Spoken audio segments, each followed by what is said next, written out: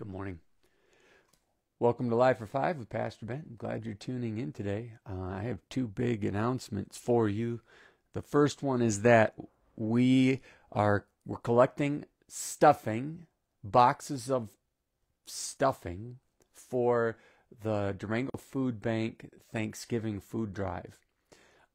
We are trying to get 400 boxes or bags of stuffing, and we are 275 short.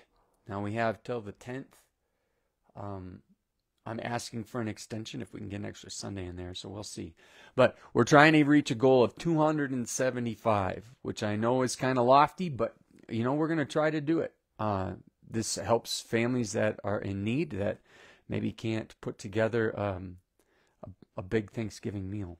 So it's exciting that we get to be a part of something like that in our community. The other announcement that I have for you is that I'm entertaining switching our live products, so Live for Five and worship, to YouTube.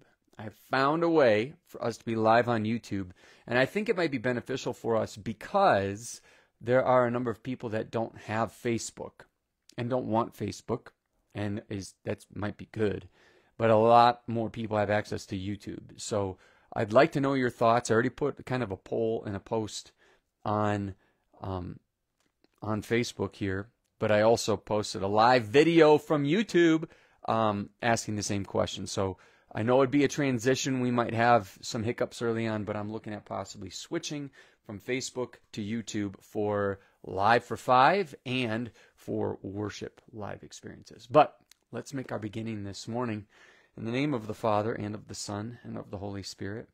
Amen. This is the day that the Lord has made. Let us rejoice and be glad in it. From the rising of the sun to its setting, the name of the Lord is to be praised. Amen. Pull out that YouVersion Bible app or Bible.com, and our verse of the day takes us to Proverbs chapter 4, verse 23. Keep your heart with all vigilance, for from it flow the springs of life. Now, this is quite interesting here.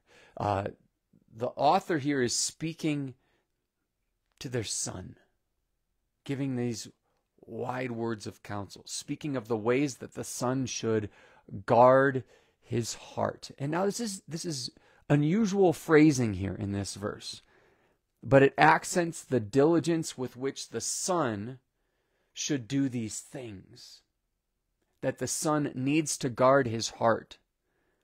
But this refers to his spiritual, emotional, and intellectual life, as well as his ability to critically evaluate situations and use his will.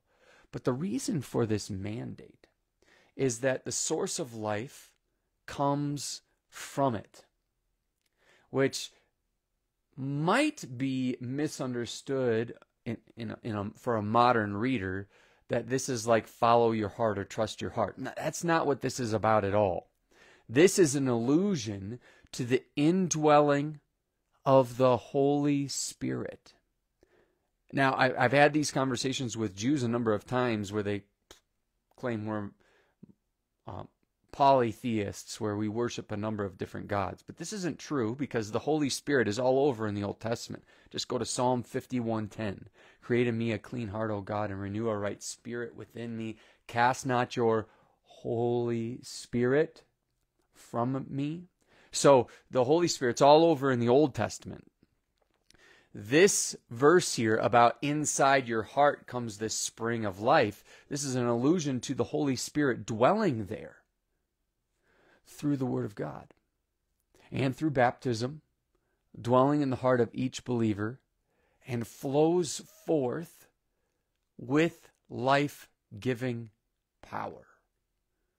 The power of the Holy Spirit is what will enable the son in this proverb to follow his father's advice. So he needs to guard his heart. Guard it. Protect it from those emotional and intellectual assaults on the heart. so that we do not grieve or abandon the Spirit, which is the source of life. Now, the New Testament affirms this, that the Spirit gives life. You see this in John 6, 2 Corinthians 3, Romans 8, 1 Corinthians 15. And this is drawing on this biblical language then that the Nicene Creed confesses that the Holy Spirit is what? The Lord and giver of life. One of the things that we do in the worship space is we practice this vigilance and keeping and guarding of our hearts, protecting against these spiritual, emotional, and intellectual threats to that life. And so in worship, we're teaching the children to do this, to follow this counsel from Proverbs 4:23, but we're also learning to live it ourselves. And we need to be constantly reminded of this. So may you be guarded and protected in your heart in this way. Let us pray.